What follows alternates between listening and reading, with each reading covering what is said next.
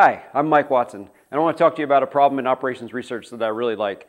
Facility location, supply chain design, network design, it's all called the same thing. It's all about trying to figure out where you should locate your different facilities. I've done a lot of work in the supply chain space, and in that space it's about where do you locate your manufacturing plants, where do you locate your warehouses, where do you make different product.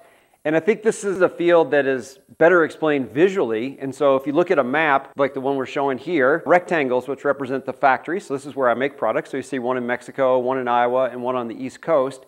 And then you see the green dots, which are the customers. And so our problem is to figure out how to get our products from the factories to our customers. And you see all the triangles throughout the US. And what facility location is doing is just trying to figure out which of these do you pick? How many do you pick? Do you pick 3? Do you pick 5? And then once you pick those, which customers do they service? On the visual side, when you look at the output, you see these two different maps here. You can see these are solutions to a network design problem. And I think this is also interesting because there's no one right answer. So one of these solutions is optimal for cost. It's much cheaper. I have much longer blue lines, which are shipments from the warehouses to the customers. So that's cheaper from a transportation point of view. But the one on the right, which looks cleaner, you can see that this one is optimal from a service point of view. And this is always fun too with these kind of problems, is when you present this to the decision makers, there's always lots of different choices and always fun intricacies to kind of play around with. So if you like using math and data to solve problems, I think network design is a great field to be in.